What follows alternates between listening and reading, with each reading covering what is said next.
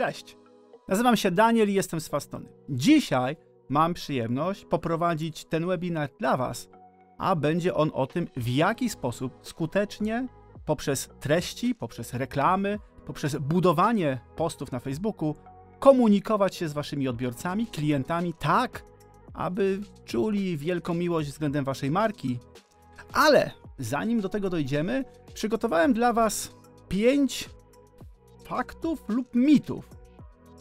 To są takie informacje, które krążą w sieci, takie urban story, które warto byłoby wyjaśnić. Jako administrator grupy socialmedia.pl bardzo często spotykam się z różnego rodzaju pytaniami. A czy prawda, że Facebook robi to? A czy prawda, że to działa w ten sposób? Zebrałem te najczęściej powtarzające się pytania i postanowiłem zapytać się Facebooka, jak jest naprawdę. Zatem przejdźmy do faktów i mitów.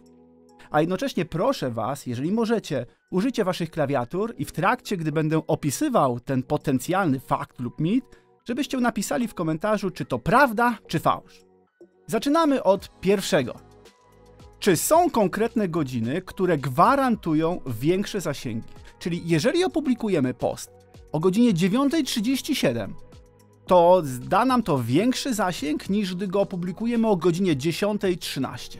A może powinniśmy więcej publikować rano o godzinie 6, a może o godzinie 18? Czy są takie po prostu sztywne godziny, które gwarantują, że będziecie mieli większy zasięg? Zapytałem się o to Facebooka, a Wy, jeżeli teraz możecie, to napiszcie w komentarzu, prawda czy fałsz. Zapytałem się Facebooka o to, czy to prawda. No i teraz możemy powiedzieć Wam wprost. Ale zanim odpowiemy, mamy dla Was najpierw wytłumaczenie, jak to działa. Po pierwsze, Facebook dopasowuje algorytm do tego, jak Wasi odbiorcy korzystają z mediów społecznościowych. Czy to są odbiorcy, którzy korzystają z mediów społecznościowych rano, wieczorem, a może w ciągu dnia, a gdy jadą autobusem do pracy, do szkoły, każdy z nich ma pewien cykl.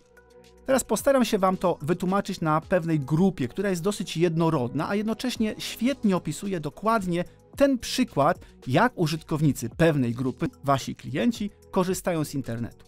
Miejmy na przykład matki, młode matki, które mają dziecko i dziecko śpi, bawi się, ma pewien cykl. Dlatego też w godzinach porannych te osoby zajmują się dziećmi, wyprowadzają do przedszkola, karmią, przebierają, później jest czas odpoczynku, dzieci śpią, dzieci są w przedszkolu i tak dalej, i tak dalej. Dlatego też, gdybyście opublikowali posty rano, no to te osoby są bardziej zajęte tymi obowiązkami swojego życia codziennego. W związku z tym, nawet jeżeli opublikujesz ten post, to Twoja grupa odbiorców może być nieaktywna na Facebooku, bo zajmuje się życiem. Zatem, jeżeli wybierzesz godziny, w których ta Twoja grupa odbiorców jest aktywna, to jest dużo większa szansa, że one będą również na Facebooku, a w związku z tym zobaczą Twój post, będą miały czas i na niego zareagują. Facebook odczyta to, że ten post jest ciekawy, ponieważ następuje dużo interakcji w krótkim czasie względem tego postu i ten post będzie dodatkowo jako, powiedzmy, popularny, dodatkowo upowszechni. A zatem, czy są jakieś sztywne godziny, które gwarantują jakieś większe zasięgi? Nie. Czy wybór niektórych godzin pomaga Wam do tego, żeby osiągnąć większe zasięgi? Tak, ale to nie jest wynik algorytmu Facebooka, który mówi, w tych godzinach robisz coś, tylko budowanej przez Ciebie społeczności. I ta społeczność działa w pewnych konkretnych godzinach. Wtedy jest zalogowana do Facebooka, wtedy nie. Jeżeli nauczysz się korzystać z metryk, ze statystyk, które masz na fanpage'u, to dopasowując swój komunikat do tych potrzeb, jesteś w stanie w szybki sposób znaleźć odpowiednie godziny do tego, żeby publikować w tym czasie, w którym są Twoi użytkownicy. Natomiast jeszcze jest jedna ważna rzecz.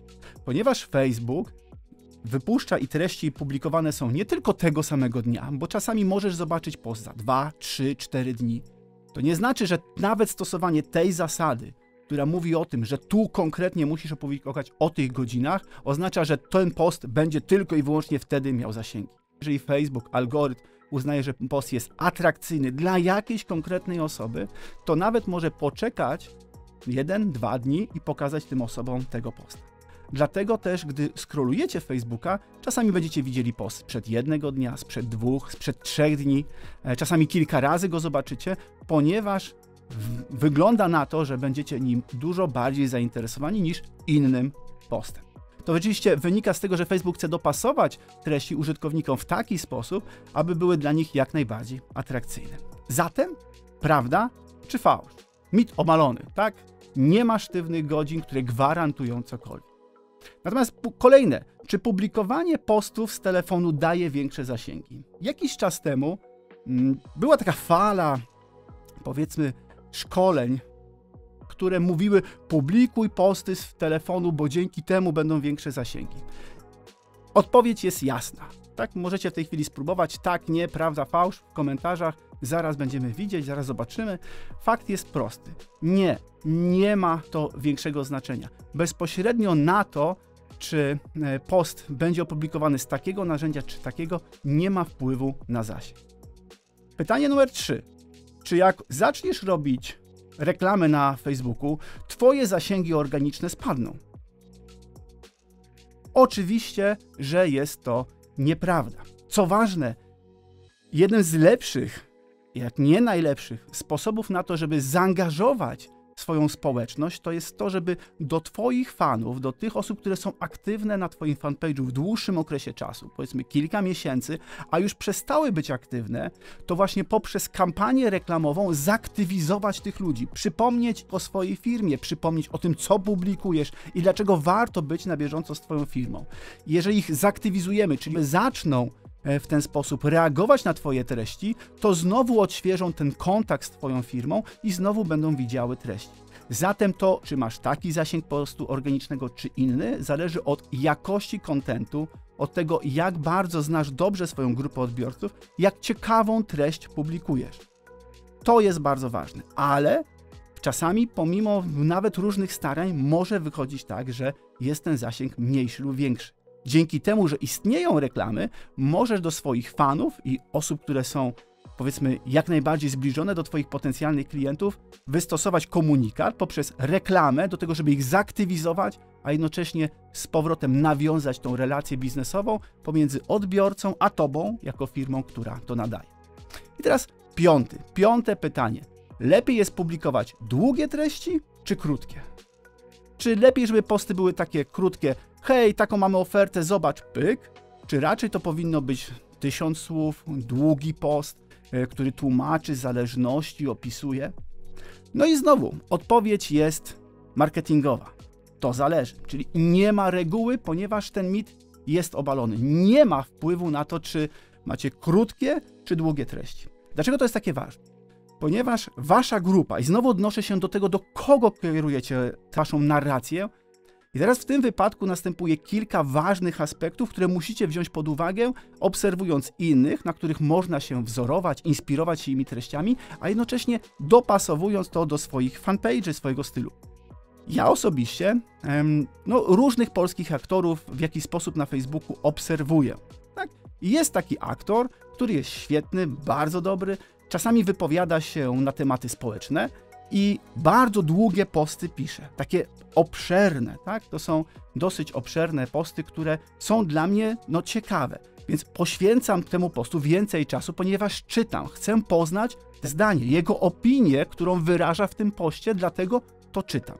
Zatem moim celem nie jest to, gdy decyduję się na przeczytanie tego postu, żeby, powiedzmy, dowiedzieć się więcej na temat jakiegoś tematu, tylko moim celem jest poznanie opinii eksperta, którego obserwuję, jaki jest jego punkt widzenia. I w momencie, kiedy wasz fanpage będzie troszeczkę ekspercki, albo będzie takim fanpage'em, w którym będziecie mówić, albo wydawać opinie, albo dostarczać wartościowych opinii lub sposobów postrzegania danego produktu, to wasi odbiorcy mogą tego też od was oczekiwać. A więc nie będą zdziwieni, że wasze posty na przykład są długie i te posty po prostu będą czytać. W przeciwieństwie, jeżeli publikujecie posty, które są krótkie i to są takie szybkie, konsumpcyjne treści typu 3-linijkowe, to też wasza grupa odbiorców będzie inaczej reagować. Uważam, że jedne i drugie posty mają zaletę. Nie można powiedzieć, że lepiej jest robić krótkie, lepiej jest robić długie.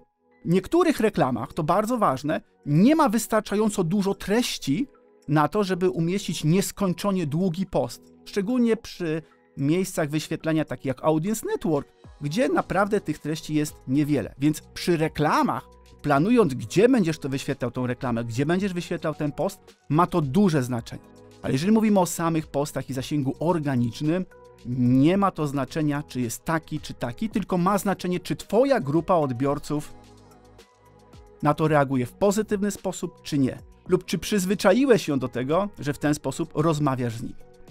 Bardzo ciekawi mnie, ilu z was umiało poprawnie odpowiedzieć, co jest prawdą, a co jest mitem. No, sprawdzimy później w komentarzach, policzymy. Tak czy siak, przejdźmy do najważniejszej rzeczy. Czy planowane posty mają mniejszy zasięg? Czy to, że opublikuję posta i zaplanuję sobie go do tydzień do przodu, to jest to dobre, czy to jest złe? No, Facebook bezpośrednio powiedział, że to jest nieprawda. Facebook posiada wiele różnych narzędzi, od narzędzi takich jak fanpage, poprzez Studio Creator, narzędzia oparte o API, które umożliwiają publikowanie treści. W żaden sposób z tych narzędzi nie faworyzuje lub dyskryminuje innych, więc planowanie postów nie wpływa na zasięg. No, jeżeli mówimy o real-time marketingu, no to trudno go zaplanować, ale jeżeli uda nam się właśnie wstrzelić, to dzięki temu, że publikujemy na żywo, no to czasami możemy, z racji tego, że to jest temat nośny, atrakcyjny i właśnie o tym media dzisiaj mówią, możemy dostać dodatkowe zainteresowanie. Ale planowane posty nie tracą niczego, gdybyście je opublikowali ręcznie. Dobrze, teraz ta część związana z publikowaniem tych treści, czyli już troszeczkę mitów, omówiliśmy je i wiemy, co jest prawdą, a co nie jest prawdą. Natomiast bardzo ważne jest, że Facebook to platforma social media, czyli media społecznościowe, a więc media, w których są ludzie i ci ludzie ze sobą rozmawiają. Jednym z podstawowych sposobów porozumiewania się między ludźmi jest wymiana opinii. A zatem bardzo często w mediach społecznościowych następuje taki zwrot, ponieważ ja potrzebuję porady, ja potrzebuję wiedzieć, zaczerpnąć opinii jakiejś grupy osób, którym ufam lub potencjalnie jestem w stanie zaakceptować ich opinię, to zapytuję się do nich. I media społecznościowe są świetnym narzędziem i właśnie ludzie w ten sposób korzystają z rekomendacji, korzystają z pytań, które mogą bezpośrednio przełożyć dla grupy swoich znajomych, czy opublikować na jakiejś grupie, tak jak w tym przypadku, potrzebuję mieć paznokcie ze zdjęcia, gdzie mogę takie zrobić. Czyli jest zapytanie, która z firm, czy możecie rekomendować jakąś firmę. Szukam specjalisty, który pomoże mi z moim napędem 4x4 w Audi, ponieważ mój obecny mechanik mówi, że nie może sobie z tym poradzić. I ludzie oznaczają firmy, w których mogą rekomendować, czyli swoim imieniem i nazwiskiem wskazać i swoim autorytetem podkreślić, że ta firma jest godna zaufania. Kolejne przykłady, gdzie jest dobre przedszkole w Gdyni. Kolejny. Ludzie w ten sposób korzystają z mediów społecznościowych. A zatem ludzie pytają się, gdzie jest firma, twoja firma i teraz od ciebie tylko i wyłącznie zależy, czy jesteś w stanie być w tym miejscu, jakim jest Facebook, abyś mógł do tych ludzi docierać. Dzisiaj Facebook to jest miejsce, gdzie ludzie pytają się o taką firmę jak twoja i jeżeli umiesz w odpowiedni sposób nawiązać relacje z tymi ludźmi, którzy mogą cię rekomendować, zbudować z nimi trwałą więź, zakotwiczyć, czyli umieścić u nich w świadomości, że twoja firma rozwiązuje jakiś problem, to zdobywasz dziesiątki, setki, a nawet tysiące ambasadorów, którzy będą gotowi bezpłatnie ręczyć swoim imieniem i nazwiskiem i rekomendować tą firmę. Jest to potężny silnik, który wzbudza wśród odbiorców dawkę emocji, która mówi tak, ta firma jest godna zaufania. Dzisiaj Facebook w Polsce ma ponad 22 miliony użytkowników. Jeżeli mówimy w ogóle o użytkownikach i o tym, co oni robią, no to z racji tego, że troszeczkę zbieramy informacji o tym, co użytkownicy robią w ogóle w tym internecie, to już wiemy, że blisko 6 milionów ludzi w ciągu ostatniego tygodnia kliknęły przycisk dodaj do koszyka w sklepach internetowych. A zatem już wiesz, że możesz skierować reklamę do osób, które już dzisiaj, w ciągu ostatnich 7 dni, są osobami, które rozważają kupienie jakiegoś produktu. No samo dodanie do koszyka czasami jest po to, żeby sprawdzić, jaki jest koszt dostawy, czy po prostu, żeby nie zgubić tego, ale mimo wszystko jest to jakiś trigger, czyli taka sytuacja, w której użytkownik na twojej stronie internetowej mówi hej, jestem tym zainteresowany. Więc wiemy, że w Facebooku jest prawie 6 milionów, mówię o samej Polsce, osób, które w ciągu ostatnich 7 dni kliknęły przycisk dodaj do koszyka. Oczywiście możemy to podzielić na mężczyzn i kobiety. Jak widzimy, blisko 2 razy więcej kobiet jest tą grupą odbiorców, która aktywnie przeszukuje zasoby internetu i szuka produktu dla siebie. Co ważne jest, ten świat internetu, sklepów, no to w dobie pandemii widzimy, jak bardzo ten świat się zmienia, jak dynamika przyspiesza i coraz bardziej będzie przyspieszać dynamika automatyzacji. To bardzo ważne jest, ponieważ sklepy internetowe już są dla nas codziennością. Coraz więcej firm wchodzi w te sklepy internetowe, coraz więcej platform i innych narzędzi do tego, żeby łatwiej kupić, łatwiej zamówić produkt i jeszcze łatwiej odebrać, czy to przez jakieś urządzenie, czy kuriera, czy po prostu pojechać w jakieś miejsce, wpisać kod i dostać to ze skrzynki. Ta automatyzacja jest dzisiaj dla nas bardzo powszechna i ona nie tylko, tak jak kiedyś, była zarezerwowana tylko dla wielkich organizacji, dla firm, które produkują samochody, tylko dzisiaj już można gotować poprzez automaty. Dzisiaj już trawa kosi się sama, w przeciwieństwie do tego, że kiedyś robiliśmy to ręcznie. Automatyzacja jest tak powszechna i tak bardzo zbliża się do naszych kroków, że każdy z nas po kolei gdzieś tą automatyzację ma. Nieprawda? Oczywiście, że prawda. Macie zmywarkę w domu, to też jest automatyzacja. Wiele rzeczy jest coraz bardziej zautomatyzowanych. I nic dziwnego, że ta automatyzacja wchodzi również do reklam. Dzisiaj, dzięki technologii, można wiele rzeczy zautomatyzować. My w FastTony wierzymy, że lekarz powinien leczyć ludzi, mechanik powinien naprawiać samochody, a reklamy w dużej mierze powinny robić się same. Ponieważ reklamy to algorytm, komu wyświetlić reklamę, o której godzinie, w jakim miejscu, czyli to jest matematyka, tak? Da się to skwantyfikować do jakiegoś wzorca, a następnie sprawdzać na bieżąco w czasie rzeczywistym, czy on jest skuteczny, czy nie. 1 albo 0, opłaca się albo nie i na bieżąco to modyfikować. Więc zarządzanie reklamami już dzisiaj jest dostępne dla olbrzymich organizacji, a dzięki FastTony jest dostępne dla każdej malutkiej, małej firmy, takiej nawet jednoosobowej typu pan mechanik ma warsztat samochodowy. Ta automatyzacja wkracza w każdy obszar naszego życia, ale w jeden coraz trudniej, pomimo że próbuje, ale coraz trudniej będzie. Dlaczego? Chodzi o budowanie treści, o budowanie komunikacji, w której użytkownicy będą nawiązywać poprzez posty, materiały wideo, trwałe relacje z klientami. To dzisiaj algorytmy pozwalają wiele rzeczy zautomatyzować, ale jeszcze dzisiaj nie automatyzują uwodzenia klienta, czyli pisania dobrej jakości postu. Wiele osób zgłasza się do nas z tym, jak pisać te posty, w jaki sposób budować tą całą narrację. Bo skoro wiemy, że wiele rzeczy da się zautomatyzować, w tym między innymi reklamy, ale ta rzecz, która odzwierciedla ducha firmy, jej serce, jest bardzo ważna. Facebook to jest miejsce rozmowy. I ta rozmowa to jest to miejsce dla każdego w środku, w sercu, w którym razem z drugą osobą wymienia się opiniami, jedna drugą może przekonać. Ja w ciągu najbliższych kilkunastu minut, może kilkudziesięciu, będę omawiał 3 podstawowe rzeczy, które w najbliższych slajdach będę mógł Wam pokazać. Po pierwsze, jakiego rodzaju typy komunikatów są najskuteczniejszymi sposobami na nawiązywanie i utrzymywanie relacji z odbiorcami, którzy mają być Twoimi klientami. Punkt drugi, jakie rzeczy pisać, czyli w jaki sposób konstruować zdania, żeby to były zdania, które pomagają nawiązać tą relację.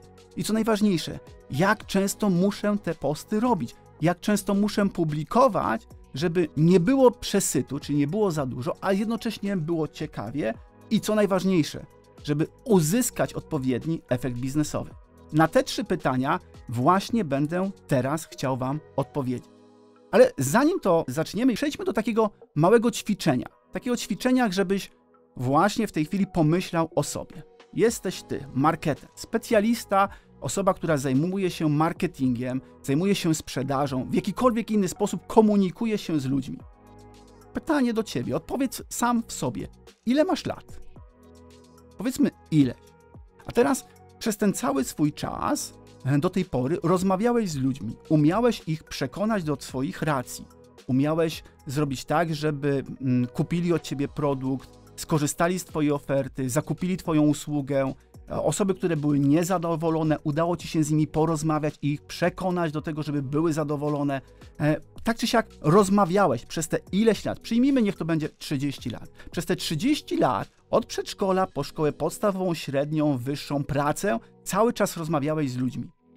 I jeżeli nadal w relacji biznesowej osiągasz efekty, to pomyśl, że gdyby tylko ci się udało skwantyfikować twoje, czyli zdigitalizować twoje doświadczenia, które masz na co dzień z ludźmi, na język internetowy, to nikt prócz ciebie nie ma twojego doświadczenia życiowego. Nikt prócz ciebie nie zrobi tego lepiej niż ty. Więc jeżeli przez te 30 lat umiałeś rozmawiać z ludźmi, umiałeś ich przekonać do swoich racji, to tylko wystarczy, żebyś umiał zrobić to samo w internecie i będziesz równie skutecznym sprzedawcą, marketerem czy kimkolwiek chcesz.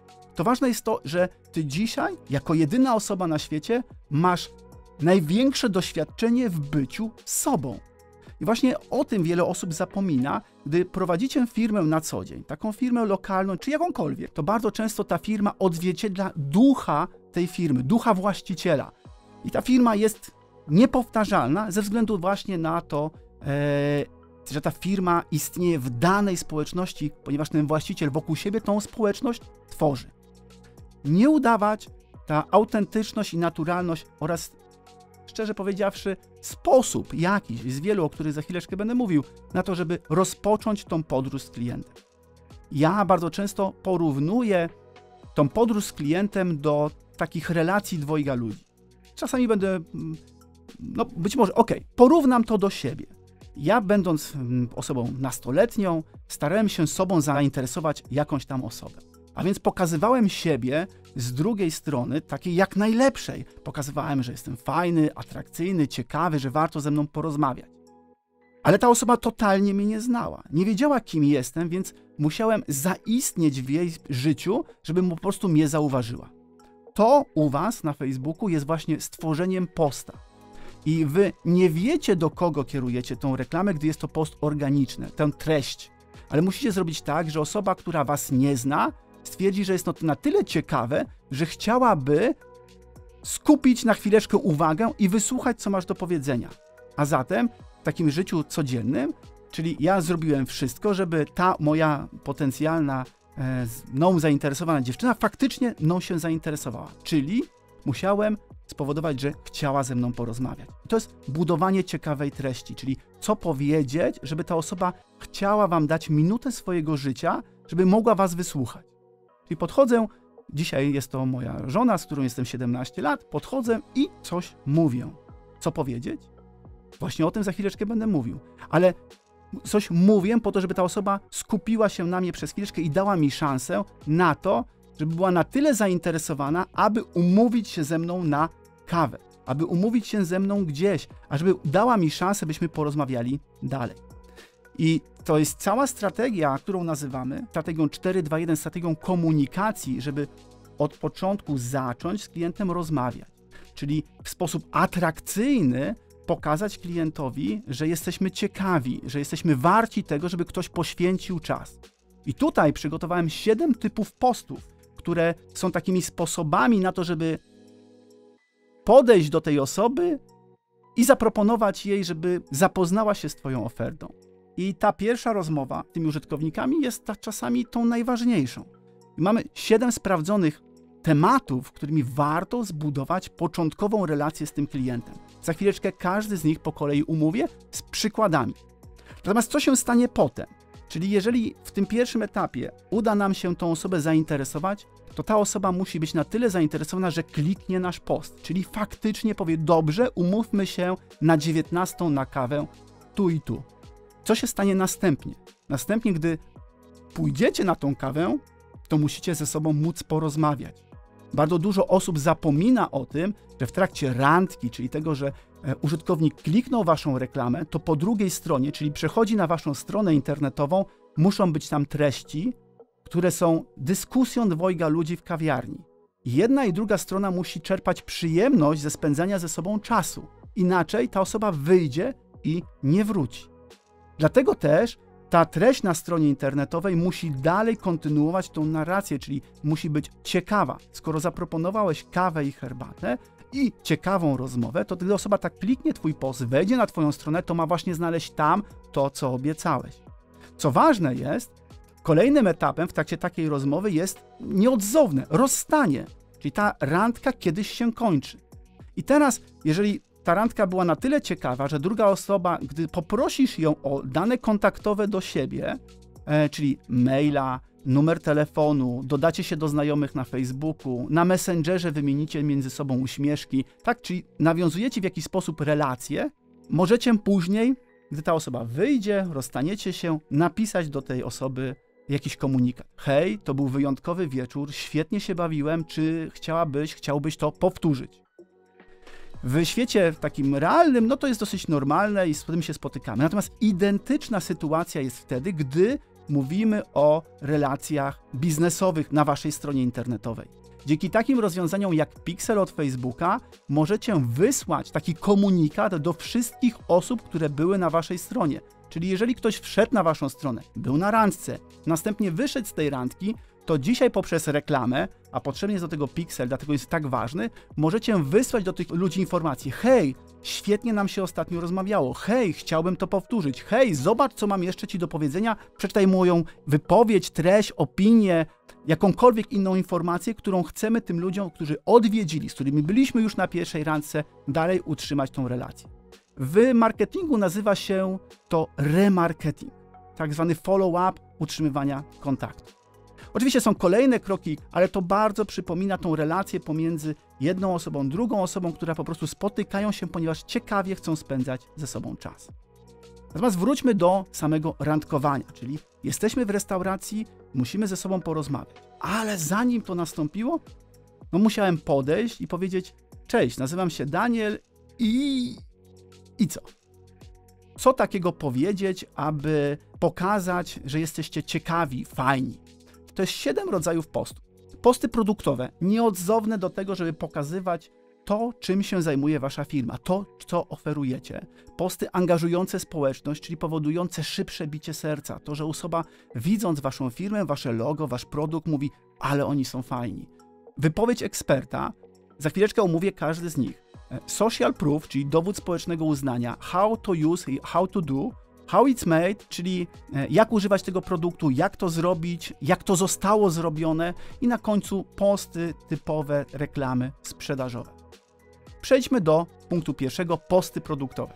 Zobaczcie, to jest post, który nie przedstawia pełnej sylwetki, natomiast widać, że jest to sylwetka dziecka. Dzień dobry, Zosia i jej sarenka życzą miłego dnia. Zajrzyjcie na stronę po więcej inspiracji.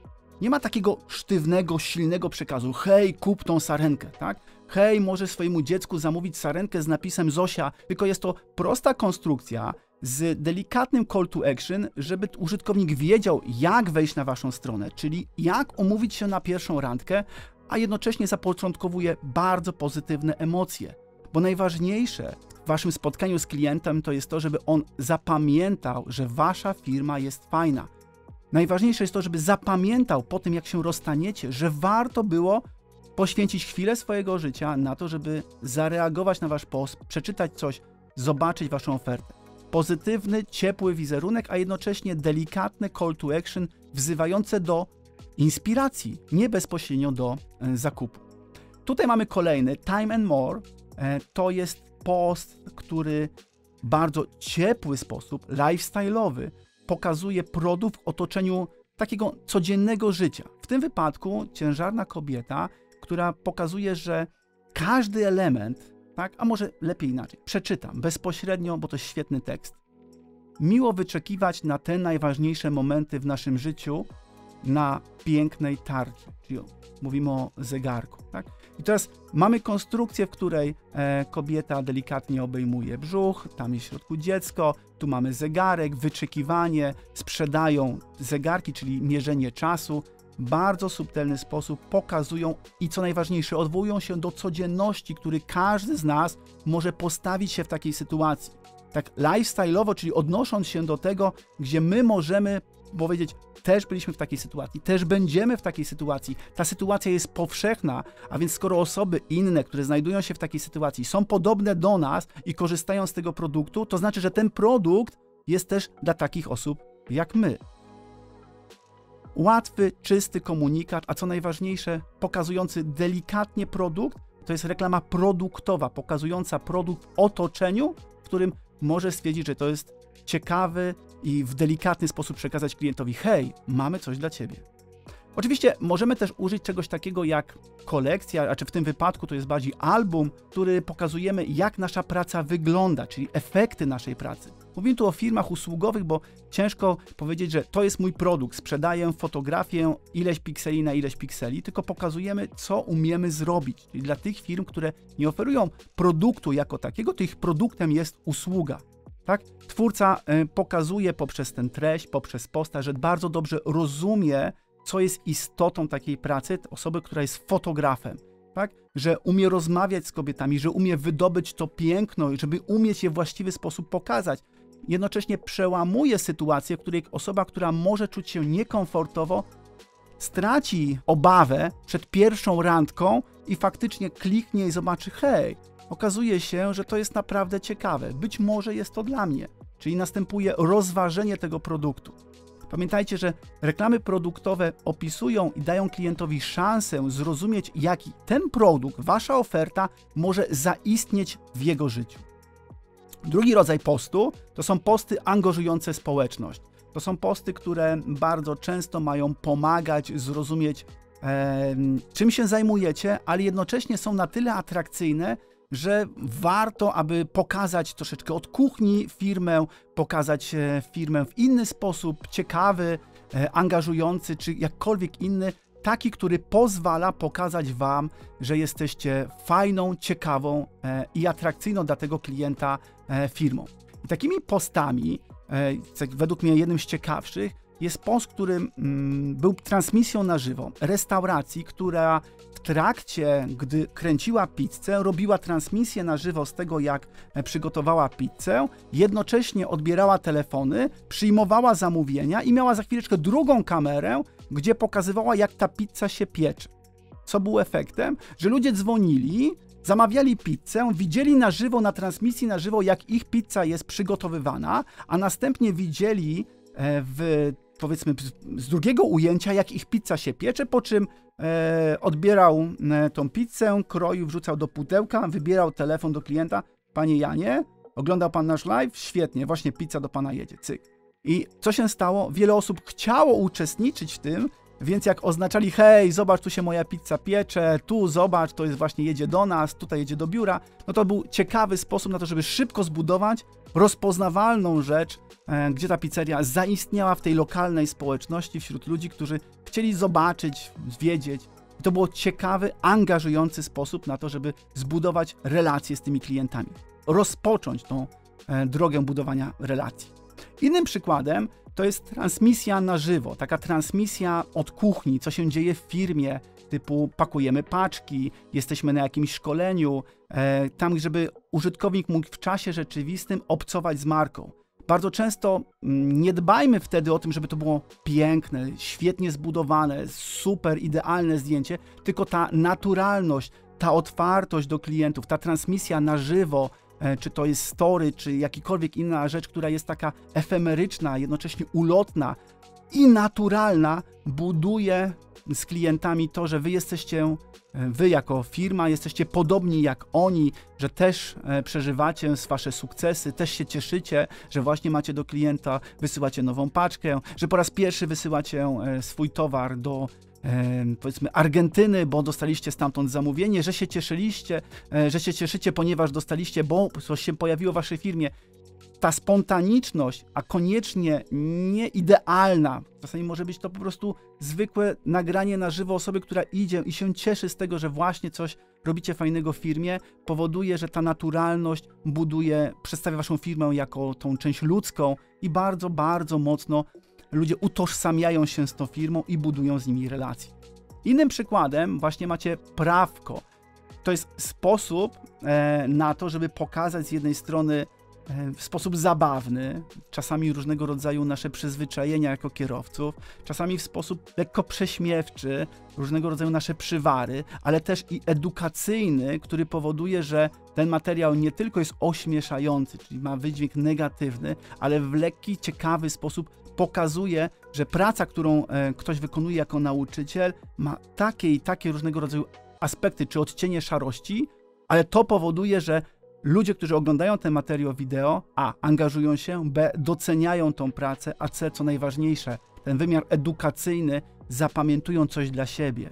A w związku z tym, że skoro wyciągnęli coś z tego materiału dla siebie, czują, że jest to wartościowe, a więc dostarczyło im kolejnego powodu, żeby być blisko z waszą firmą. No i post typu trzeciego to są posty, które są postami typu wypowiedź eksperta. Wypowiedź eksperta to są takiego rodzaju posty, które pokazują, jak wy wykonujecie swoją pracę lub odpowiadacie na wątpliwości klientów, albo jak wasza praca wygląda. Tutaj mam taki przykład postu, który jest Live to Drift i tutaj jest materiał wideo, który pokazuje, jak wygląda nauka driftu. Tak? Czyli jak siedzi osoba po prawej stronie, instruktor jest, jak to wygląda od środka, co on mówi, jak pokazuje, jakie techniki, jak wygląda taka nauka. Po co? Po to, żeby przełamać te bariery. Ja jednym z ciekawszych takich przykładów przełamywania barier mogę wam przytoczyć jedną z firm, która zajmuje się sztucznym zapłodnieniem. I pomimo, że te treści, które publikowali na Facebooku były bardzo mocno eksperckie, wyważone, delikatne, to dopóki nie zrobili odpowiedniego materiału wideo, zaraz opowiem o co chodzi, dopóty cały czas nie odczuwali, że ten materiał jest odpowiednio odbierany. Zmieniła się tylko jedna rzecz, a mianowicie zrobili materiał wideo, w którym pokazali od kuchni, jak wygląda przyjście do takiej kliniki, że przychodzi mężczyzna, że przychodzi kobieta, przychodzi para i to przyjście od początku, od rejestracji po wizytę, jak przebiega, jakie są pytania, nawet te trudne, krępujące, wszystkie pytania były zadane i było na tym materiale wideo wszystko widać, jak to wygląda. I teraz dzięki temu materiałowi wideo osoby, które czuły się niekomfortowo, nie wiedziały czego się spodziewać, dzięki takiemu eksperckiemu podejściu, czyli lekarz zadawał pytania, aktorzy odpowiadali na te pytania, to ludzie wiedzieli, czego się spodziewać. Dzięki temu przełamali tą barierę. I teraz rada dla osób, które prowadzą firmę. Jeżeli zajmujesz się firmą, gdzie jest to firma, która sprzedaje jakiś tam produkt, ktoś może nie rozumieć tego produktu. Pokaż, jak to wygląda, jak wygląda instalacja tego produktu, jak wygląda proces zakupu, proces ubezpieczenia, proces doradztwa, czy nawet zakupu nieruchomości, jakie dokumenty, żeby przygotować tą osobę, żeby ona zrozumiała, że ty jako ekspert rozumiesz inne zagadnienia, o których ona może nie pomyślała, albo tematy, o których ona się obawia, żeby pokazać, że jesteś na to przygotowany i właśnie w ten sposób przebiega proces korzystania z twojej oferty. To spowoduje, że osoby będą wiedziały, jak to wygląda i ta obawa przed nimi, przed korzystaniem z twoich usług będzie dużo niższa. Kolejnym przykładem to osoby, które budują świadomość poprzez budowanie marki osobistej, świadomość oferty. Czyli to są osoby, które są ekspertami w danej dziedzinie, osobami, które są mówcami, szkoleniowcami, osobami, które uczą innych. Od wykładowców poprzez profesorów, czy naukowców, czy osoby, które zajmują się profesjonalnie doradztwem biznesowym.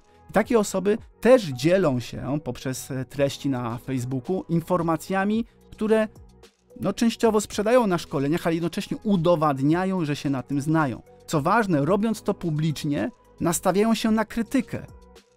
Ale skoro nastawiają się na krytykę i robią to publicznie, to znaczy, że robią to rzeczy, które są gotowi obronić. A to powoduje wśród odbiorców większe zaufanie, czyli znowu ty jako ekspert pokazujesz, że tą sprawę należy rozumieć w ten sposób. Ten zapis, powiedzmy, albo jako księgowa, te dokumenty księguje się w ten sposób, ustawa mówi o tym sposobie, o tym i o tym. Tak? Pokazujecie eksperckość, a więc budujecie markę waszej firmy, markę waszej osoby, jako osobę, której warto zaufać, ponieważ zna się. A skoro się publicznie wypowiada i osoby mogą po prostu zadać nawet niewygodne pytania i ty sobie z tymi pytaniami radzisz, to znaczy, że gdy będzie problem po mojej stronie, z którym do ciebie przyjdę, też potrafisz sobie z tym poradzić. Inny przykład, Love Plants, to jest firma, która sprzedaje takie ścianki, które są wyłożone chem, który jest z Norwegii czy z jakiegoś innego kraju importowany. Zobaczcie, ich tutaj, to z czym oni muszą walczyć, to że ludzie nie rozumieją, że to jest zielone i to jest zielone. Czym się różni chrobotek reniferowy od mchu poduszkowego? No i teraz postarali się pokazać, na czym polega różnica. No i zrobili serię postów, które jako eksperci pokazują, my się na tym znamy, my wykonujemy takie rzeczy na co dzień i jeżeli masz o to pytania, no to przyjdź z tym do nas, jeżeli planujesz coś takiego kupić, przyjdź z tym do nas, ponieważ jak widzisz, my się na tym znamy, bo te małe, nawet drobne różnice potrafimy w łatwy i przejrzysty sposób wytłumaczyć każdemu. Czwarty rodzaj, posty typu social proof, czyli dowód społecznego uznania. Tutaj mamy fanpage, to jest spa, które zajmuje się masażem. No i mamy tutaj opinię od klienta, czyli dowód społecznego uznania, który mówi, ten masaż był fantastyczny. Jestem pełna podziwu dla tego, co zrobiła z moim spiętym ciałem. Tak? Mówimy o pani masażystce. Klimat samego miejsca jest niesamowity. Akurat miałem możliwość odwiedzenia tego miejsca i bezpośrednio poproszenia o skomentowanie na temat tego, jak prowadzi Facebooka, czy ten Facebook jest ciekawy, czy atrakcyjny pod względem biznesowym dla osób, które prowadzą tego typu spa z właścicielem. Odwiedziliśmy go w Warszawie i oto materiał, który udało nam się z nim nakręcić. Cześć, nazywam się Arek. Chciałbym Wam powiedzieć pokrótce historię naszego miejsca 22 Time Beauty w Warszawie, salonu masażu tajskiego. Razem z przyjaciółmi 4 lata temu podjęliśmy decyzję, żeby założyć właśnie takie nietuzinkowe miejsce, wyjątkowy salon masażu tajskiego. Oczywiście nie mieliśmy klientów, bo skąd mieliśmy ich wziąć? Ale dzięki reklamom na Facebooku udało nam się pozyskać wielu zadowolonych klientów i dzisiaj jesteśmy jednym z najlepiej ocenianych salonów masażu tajskiego w Warszawie. Bez Facebooka pewnie by się nam to nie udało. Co więcej, w dobie pandemii także nie zwolniliśmy kroku. Zaczęliśmy korzystać z aplikacji FastTony, a dzięki niej po prostu reklamy robią się już dla nas same, a my możemy skupić się na tym, co po prostu potrafimy robić najlepiej, czyli masować naszych klientów, sprawiać im kupę radości, a także to, żeby się czuli zrelaksowani w naszym miejscu. Jeżeli chcecie zobaczyć to miejsce, to przyjedźcie do Warszawy, do Wilanowa, do 22 Time Beauty, salonu masażu tajskiego. Zapraszam. Ciekawe, prawda? Natomiast to nie wszystko.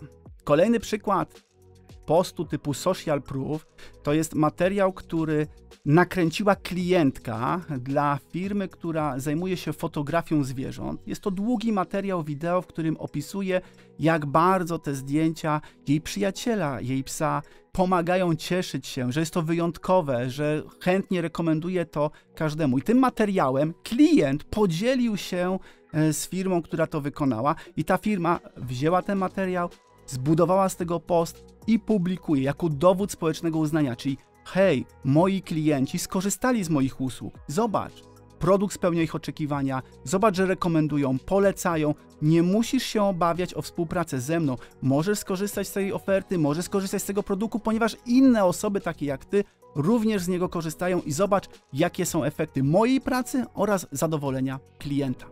I takim przykładem między innymi pamiętajmy, że to nie będzie zawsze rzecz, którą wy publikujecie na fanpage'u, ale jednocześnie są takie miejsca jak grupy na Facebooku. Grupy na Facebooku, które są silnym narzędziem do tego, żeby zbierać opinie. Mówiliśmy o tym na samym początku. To jest przykład, jakie macie opinie o FastTony, czyli firmie, w której ja pracuję. Tam jest kilkadziesiąt komentarzy o tym, w jaki sposób korzystając z tego narzędzia automatyzują reklamy i czy im to pomaga, jakie przynosi im korzyści, jakie przynosi im efekty. To warto poszukać tego posta i go zobaczyć, ale zobaczcie, nie za każdym razem post typu social proof jest bezpośrednio na waszym fanpage'u. Dlatego tak ważne jest, żebyście uczestniczyli i budowali tą społeczność, bo teraz ktoś zadał pytanie, nawet nie oznaczył fanpage'a, ktoś inny zobaczył to pytanie, który jest waszym odpowiedział, po raz kolejny ktoś odpowiedział, ktoś kolejny odpowiedział, po raz. To oznacza, że był dowód społecznego uznania, czyli dowód tego, że wasza firma, wasza usługa jest dobra i tam dziesiątki komentarzy, które mówią, że jesteście świetnymi mechanikami, że świetnymi jesteście fryzjerami, że bardzo dobrym jesteście lekarzem, że. Ale nie jest to na waszym fanpage'u, a jest jednocześnie dowodem społecznego uznania. Tutaj mamy kolejny przykład takiego postu, który z racji objętości treści i formy, raczej trudniej będzie go promować, bo jest tam bardzo dużo treści, natomiast jednocześnie w sposób organiczny świetnie podkreśla, że pani Oliwia jest zadowolona z szkoły nauki języka i wystawiła tutaj 5 gwiazdek. Piątym rodzajem postów to są posty how to use lub how to do. To są posty, w których można pokazać, jak widzicie, tutaj jest post karuzelowy, który składa się z wielu takich małych slajdów, które pokazują, w jaki ciekawy sposób można wykorzystać coś takiego jak post karuzelowy, aby przekazać historię. Jak to zrobić, czyli jak zaparzyć kawę. Tutaj mamy kolejny slajd, aby przekazać historię, czyli tu mówiliśmy o poście, który jest postem, jak to jest zrobione, czyli postem, jak należy korzystać z tego produktu, tak? How to do, how to use. I w ten sposób oswajamy klienta z naszym produktem. Jeśli kupisz nasz produkt, to tak i tak się z niego korzysta, tak się to konfiguruje, w taki sposób się parzy kawę, zacznij korzystać, przecież już wiesz, jak to zrobić. No i tutaj, w tym przypadku jest to świetny materiał wideo. Zobaczcie, ten materiał wideo składa się z 3 części. Jest to film w proporcjach 4:5 lub 9:16, które można użyć w relacji lub jak po prostu materiał wideo. Dzięki temu mamy aż 3 miejsca, w którym coś się dzieje. I zwrot jednocześnie obejmuje jedno, drugie, ale też pozwala nam pokazać więcej informacji w ramach jednego materiału wideo. Górna część może być statyczna, ale może być też w pełni animowana, może tam się znajdować wasze logo, na dole może być wezwanie do działania, a tutaj może być pokazane, jak się korzysta z waszego produktu, jak się parzy kawę. Fajny sposób, bo w ramach jednego krótkiego materiału, 15-30 sekundowego, macie aż 3 materiały wideo, które mogą przekazywać treść i narrację, jak skorzystać, jak inni korzystają z waszego produktu. Świetny sposób na to, żeby przekazać dynamiczny, bo wideo jest kreacją dynamiczną, przekazać emocje, które mogą towarzyszyć korzystania z twojego produktu. Przykład profilu firmy u Igora, taka lokalna firma, która działa na terenie Trójmiasta, dokładnie w Gdańsku, i zajmują się naprawianiem rowerów oraz konwertowaniem rowerów zwykłych w elektryczne. No i tutaj pokazują krok po kroku, jakie rowery serwisują, w jaki sposób, jak było przedtem, czy jak przyjechał z przerzutkami takimi, a jak teraz myśmy to zmienili, jak to wszystko zmienia przed i po. Czyli to są nadal posty, jak my wykonujemy pracę po to, żeby pokazać, żeby klient mógł nam zaufać. Zobaczcie, jak Igor opisuje prowadzenie swojego fanpage'a, jak Igor dzięki Facebookowi rozwinął swoją firmę. Cześć, nazywam się Igor i od 7 lat prowadzę serwis rowerowy u Igora. Przez wiele lat ścigałem się na rowerach i zawsze sam serwisowałem swój sprzęt. Z czasem zacząłem serwisować rowery też moich znajomych i sąsiadów i tak narodził się pomysł, że otworzę swój własny serwis. Wraz z założeniem serwisu założyłem fanpage na Facebooku, gdzie budowałem lokalną społeczność. Co parę dni wrzucałem posty ze zdjęciami rowerów, które naprawiam, usług, które wykonuję. Z czasem serwis się powiększył, zacząłem zatrudniać pracowników i szukałem pomysłu na pozyskanie nowych klientów. Tutaj z pomocą przyszła mi aplikacja FastTony, dzięki czemu ja mam czas na pracę, a reklamy robią się same. Z każdym dniem przybywa nam obserwujących na Facebooku, a klienci lubią nasze posty. Także serdecznie zapraszam do obserwowania naszych profili na Instagramie oraz Facebooku, jak również zapraszam do naszego serwisu rowerowego u Igora. Cześć! No i tym przechodzimy do kolejnego rodzaju postu. Posty typu how it's made, czyli jak to jest zrobione. Tutaj mamy wideo, gdzie pokazują bezpośrednio, jak taki proces wygląda. To są materiały typu How It's Made, czyli nawet jest taki program na kanale Discovery, gdzie pokazuje od środka, jak to po prostu w środku wszystkie elementy są budowane do tego, żeby na końcu dać klientowi ten produkt. Takich postów typu How It's Made no, powinniście, jeżeli możecie, tworzyć troszeczkę nawet więcej, ponieważ to buduje trwałą relację. Szczególnie przy produktach handmade to pokazuje tą pracochłonność, jak to powstaje. Klienci bardzo emocjonalnie podchodzą i doceniają waszą pracę.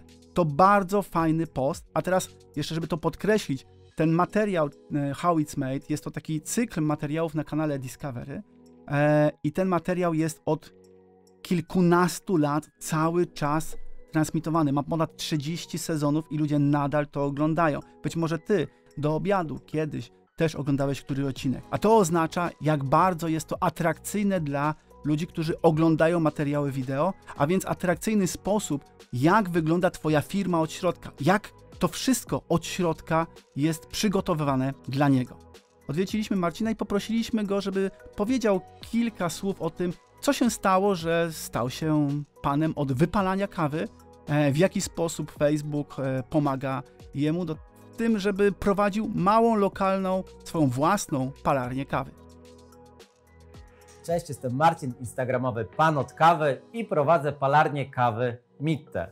Ostatnie 12 lat spędziłem za biurkiem, pracując w Polsce i za granicą. I to praca za granicą, w Singapurze akurat, zrobiła na mnie największe wrażenie. Dlaczego? Bo mogłem podróżować i poznać farmerów, plantatorów z Indonezji. Tam, będąc na plantacji kawy, zobaczyłem, że praca fizyczna i kontakt z ludźmi, relacje międzyludzkie są naprawdę ważne i dają szczęście. Wróciłem do Polski i wiedziałem jedno. Chcę budować biznes oparty na relacjach. Ale jak zacząć? Jak w ogóle biznes oparty na relacjach? Skierowałem najpierw swoje kroki do social media i tam dzieliłem się wiedzą. Uruchomiłem instagramowy profil Pan od Kawy oraz stronę na Facebooku Pan od Kawy. Ta społeczność się zaczęła budować. No, w ślad za tym przyszło więcej zamówień, więcej musiałem tej kawy wypalać, coraz więcej obowiązków. No i też potrzebowałem pomocy. Pomogli mi kurierzy, którzy w sumie właśnie byli sympatyczni i dlatego ich wybrałem. Pomogli mi producenci sprzętu i akcesorii kawowych, też ci sympatyczni, też ich wybrałem.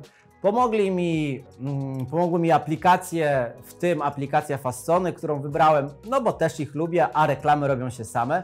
Dzięki temu mogłem skoncentrować się na tym, co lubię najbardziej. Praca fizyczna przy kawie i budowanie relacji i generowanie kontentu kawowego.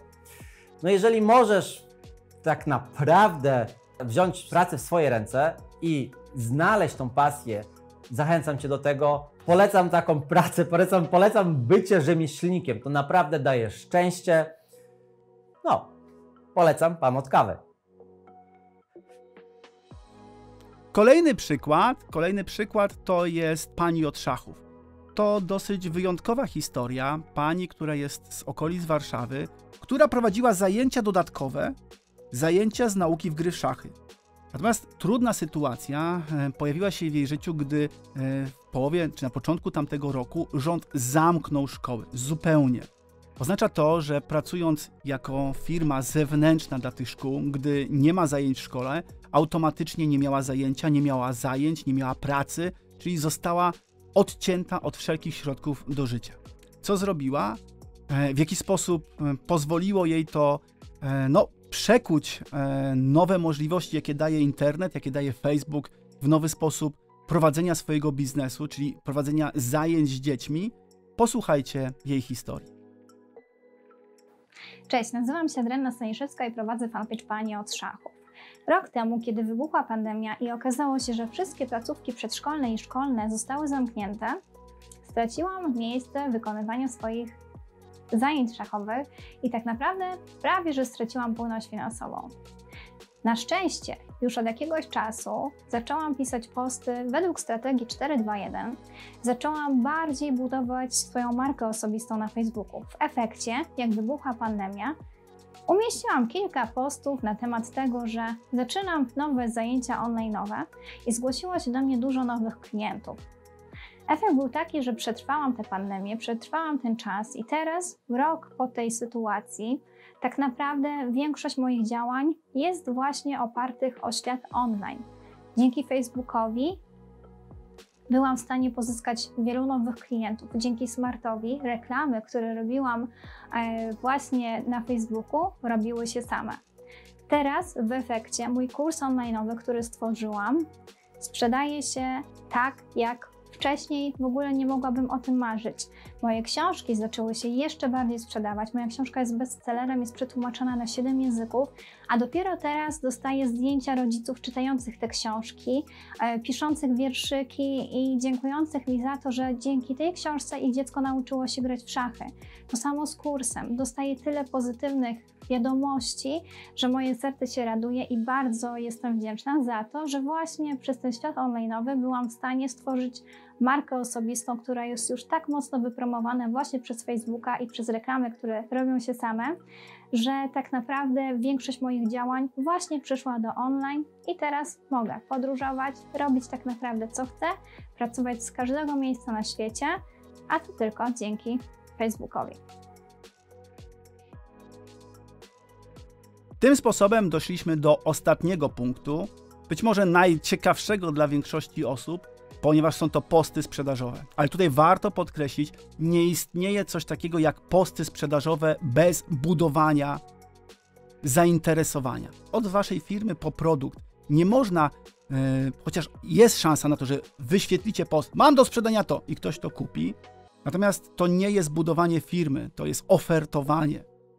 Dużo częściej i bardzo często w świecie internetu jest wielokrotnie ta osoba musi mieć kontakt z waszą firmą, żeby zaufać, a i tym bardziej musi zaufać, jeżeli produkt jest specyficzny, niepowtarzalny, wyjątkowy lub drogi.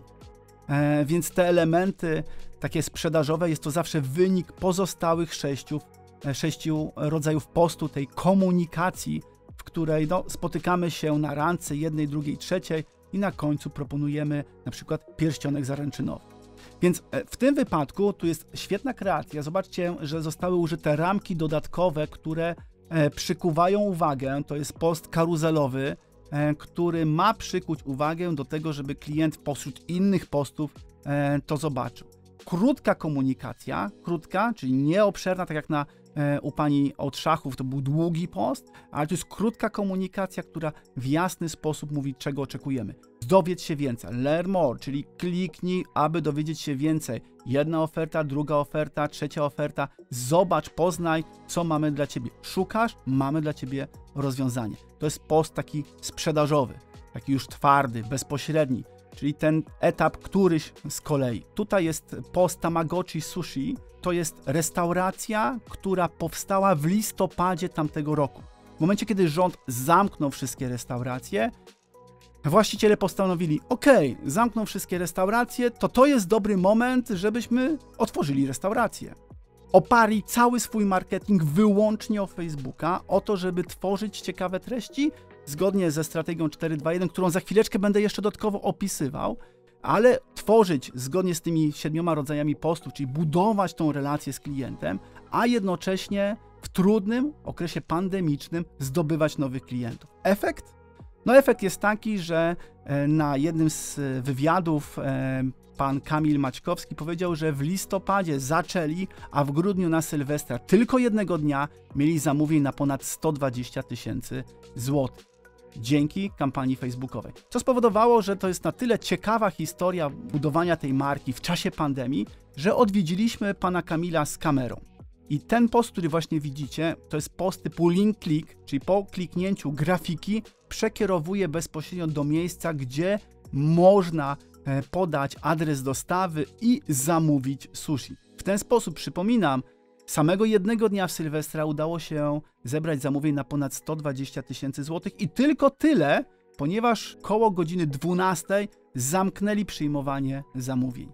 Oczywiście ta firma cały czas prosperuje, dlatego też odwiedziliśmy ją w Warszawie i poprosiliśmy pana Kamila, aby opowiedział, jak to jest, że wykorzystując Facebooka udało im się uzyskać taki duży sukces. Nazywam się Maćkowski Kamil, jestem marketing managerem restauracji Tamagotchi. Miejsca innego niż wszystkie. wirtualnej restauracji, która może pracować w dowolnym miejscu na świecie. Pracujemy w 100% w opcji delivery, w związku z tym składając u nas zamówienie, najważniejsze jest to, żebyśmy szybko dostarczyli Tobie przepyszne sushi.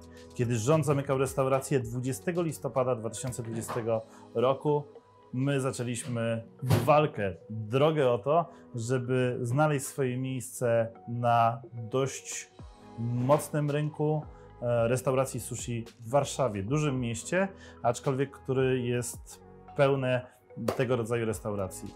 Pracujemy od samego początku na narzędziach FastTony, które bardzo nam pomogły przesłać ten pierwszy ruch. Ten ruch, który przerodził się w pierwszych klientów. Jasne, że oni już będąc na naszej stronie pierwszy czy drugi raz, czy z remarketingu, czy z tego pierwszego kroku dokonując zamówienie, czując to, co robimy, smakując potraw, które dajemy, zobaczyli, że mogą do nas wracać. Każdy nowy klient, albo przynajmniej ich większość, finalnie do nas wraca.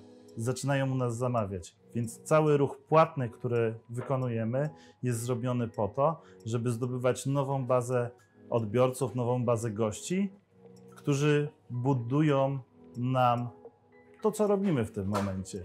Także FastTony, Facebook, serdecznie zapraszam, polecam mocno, bo tak jak my się otworzyliśmy i potrafiliśmy się obronić i w 5 miesięcy stworzyć nowy trend i bardzo dobrze prosperującą restaurację, myślę, że może to wszystko przynieść każdy do swojego biznesu.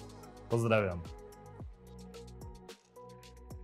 Przykład bardzo ciekawy. Zresztą Kamil jest osobą dość energiczną, no co zresztą widać w tym materiale wideo, ale co ważniejsze, Facebook to nie tylko dla restauracji, dla firm lokalnych, dla dentystów, dla mechaników, dla warsztatów, dla firm, które sprzedają rękodzieło, prawników czy kogokolwiek innego. Facebook to też jest świetne miejsce dla e-commerce'ów.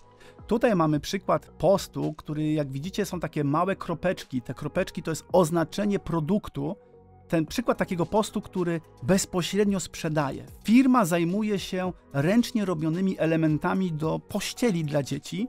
W ramach tego, że zaczęli niedawno, czyli ponad troszeczkę rok temu, a dzisiaj, gdy rozmawialiśmy z właścicielem, mówi: słuchajcie, urośliśmy od początku tamtego roku ponad 500% dzięki kampaniom na Facebooku. Udało nam się nakręcić materiał wideo, w którym opowiada, jak to się stało, że dzisiaj skutecznie zdobywa klientów poprzez reklamy, poprzez ciekawe posty, które wykorzystuje do tego, aby zdobywać klientów. Od jednego klienta do 1000 w ciągu roku i kilku miesięcy. Zobaczcie nagranie wideo. Witaj, nazywam się Adrian Kozicki, jestem założycielem firmy Koala by Handmade. 4 lata temu, kiedy żona była w ciąży, postanowiliśmy stworzyć własną markę z tekstyliami dla dzieci. Nasze działania reklamowe opierały się głównie o działania organiczne i wyszukiwania naturalne, ale z czasem postanowiliśmy jednak spróbować naszych sił w reklamach płatnych, korzystając z reklam na Facebooku oraz na Instagramie. Dzięki temu rok do roku, od kiedy zaczęliśmy korzystać z reklam płatnych, od stycznia do stycznia 2020 do 2021 nasze przychody wzrosły praktycznie 5-krotnie.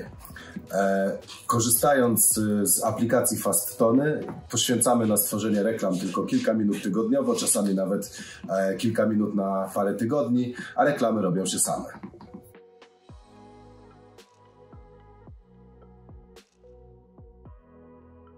Ciekawa historia od Adriana, ale to jednocześnie podkreśla nam, i tutaj warto się skupić na tych 7 rodzajach postów, które właśnie te osoby wykorzystują na budowaniu trwałej relacji z klientem, która kończy się transakcją, bo właśnie po to prowadzicie firmę, aby móc zbudować z klientem tą relację. Zatem omówiliśmy już troszeczkę o tym, jakiego rodzaju techniki, czy jakiego rodzaju sposoby komunikatów wypuścić, to są te 7 rodzajów postu, a teraz przejdźmy do tego, jak rozpocząć tą rozmowę, czyli wiemy, jakiego rodzaju to powinny być treści, a teraz co zrobić, jakiego rodzaju posty, czyli jak rozpoczynać tą rozmowę, gdy podchodzisz do tej osoby nieznającej ciebie i musisz coś powiedzieć, czyli te pierwsze wyrazy, te pierwsze słowa, które musisz użyć. My to nazywamy w świecie social media tak zwane słowa wytrychy, słowa, które pozwalają budować treść. wiele osób i w tym między innymi raport Nielsena mówi, że 56% w kampanii za sukces odpowiada kreacja, czyli ta część kreatywna, czyli ta komunikacja, treść, to jak napiszecie, tak jak przedstawicie. Zobaczcie, nie targetowanie, nie jakieś tam dodatkowe trudne rzeczy, ale ponad 50% zależy od tego, jak podejdziecie do tej osoby, która was nie zna na ulicy, powiecie, co powiecie, żeby ta osoba zgodziła się, przyjęła wasze zaproszenie na pierwszą randkę. I tutaj jest bezpośrednio, the content is a king, czyli treści, które budujecie, są najtrudniejsze w budowaniu, a jednocześnie niezwykle istotne. Co zatem można zrobić? Można zrobić to, co jest najważniejsze, przygotować się do tego, aby mówić do ludzi w taki sposób, aby oni ciebie słuchali. Jedna najważniejsza zasada, pomijając, że będzie za chwileczkę bardzo dużo różnych rad, ale jedna najważniejsza. Nigdy w poście nie używaj dwóch wezwań do działania, tak zwanych dwóch call to action. Jeżeli mówisz kliknij, to kliknij, a nie kliknij, polub, skomentuj, oznacz znajomego, udostępnij i dodaj serduszko. Bo to jest sytuacja, w której mówię o moim życiu, gdy żona do mnie mówi: jedź do przedszkola, odwiedź dziecko, po drodze odbierz ziemniaki, odwiedź moją mamusię, przyjedź do domu, posprzątaj, wykąp dziecku i połóż go spać. To ja pamiętam jedną rzecz. Połóż go spać. Jak wygląda moje życie, gdy dostaję od żony taką listę zadań? Tak? To powoduje mętlik. Ten użytkownik, który korzysta z Facebooka, widzi tak dużo rzeczy, to łatwiej mu po prostu zeskrolować to i zobaczyć na inny post. Nie róbcie tego. Jeżeli macie rozmawiać z użytkownikami, to nie mówcie w ten sposób. Byłeś wczoraj u mamy i zanim ta osoba odpowie, a byłeś cząst, a jaką dostałeś ocenę, a byłeś tamto, a widziałeś ten film, i nie czekając na odpowiedź tej osoby, zarzucacie go kolejnym pytaniem. Ona zmęczona, ta osoba, co zrobi? Zeskroluje was i nie istniejecie. Dlatego jeżeli już macie się komunikować z klientami, to pamiętajcie, że jedno polecenie, jedno pytanie jako jeden post, tak żeby ta osoba mogła je rozważyć, w środku przetrawić, a następnie, jeśli będzie chciała, to na nie zareagować lajkiem, komentarzem, udostępnieniem, interakcją. I teraz, co najważniejsze, jakie są sprawdzone sposoby na rozpoczynanie rozmów? Tak? Tutaj wyszczególniłem różnego rodzaju sposobów, czyli takich kluczy słów wytrychów. To są słowa, które mają wzbudzić zainteresowanie tej osoby. Czyli macie kilka sekund, tak jak rozmawiacie z kimś obcym na ulicy, proponujecie kawę, macie kilka sekund, żeby ta osoba mogła zdecydować tak albo nie. Tak samo tutaj w Facebooku macie tylko kilka sekund, czyli te kilka pierwszych słów, które spowodują, że osoba będzie chciała doczytać ten materiał do końca. Przemyśl, zobacz, przetestuj, przekonaj się, poznaj powód, zrozum, wybierz, zapoznaj się. To są treści, które można łączyć, które powodują, że ta osoba czuje się zainteresowana, że chce poznać temat głębiej. Przekonaj się, co może ukrywać. Idealna fryzura tylko po fryzjerze? Naprawdę? 7 rzeczy, których nie mówi ci księgowa, kiedy rozlicza twój PIT. Sposób na to, żeby ta osoba chciała kontynuować rozmowę, chciała włączyć się, żeby faktycznie to była rozmowa i kliknęła. Następnie wejdzie na twoją stronę, czyli siadacie przy stoliku i ze sobą rozmawiacie. Czyli ta treść na stronie musi być taka, że jedna i druga strona, czyli ty uzyskujesz efekt i druga strona uzyskuje efekt, a więc jesteście zadowoleni z tego, że jesteście na waszej stronie internetowej. Najszybszy sposób na wzmocnienie odporności. Najpiękniejsza sesja zdjęciowa tego weekendu. Najważniejsze przy prostowaniu włosów. Czy wiesz, że? Najważniejsze rady twojej babci.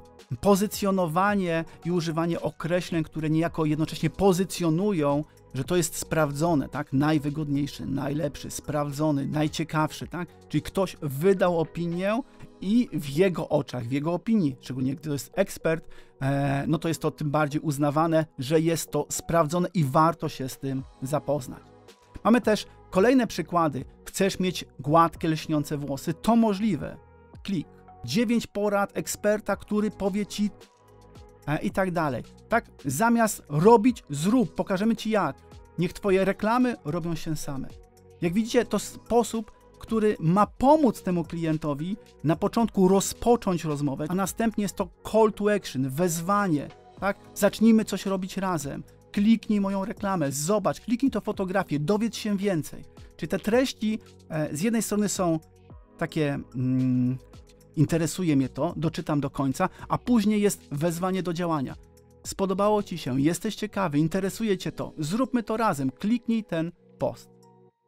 Można też rozpoczynać poprzez pytania typu planujesz, chcesz, dlaczego, kiedy. No to są kolejne sposoby na to, żeby kontynuować budowanie relacji z klientem lub używanie bezpośrednio na pierwszej randce, czyli na pierwszym podejściu podchodzę, nie znasz naszej firmy, nie rozumiesz, czym się zajmujemy, a jednocześnie mówimy, hej, szukasz tego i tego, czy wiesz o tym i o tym? Być może starasz się, zastanawiasz się. Tak? To jest sposób na to, żeby przykuć uwagę, bo ta myśli, tak, to ciekawe, przeczytam dalej.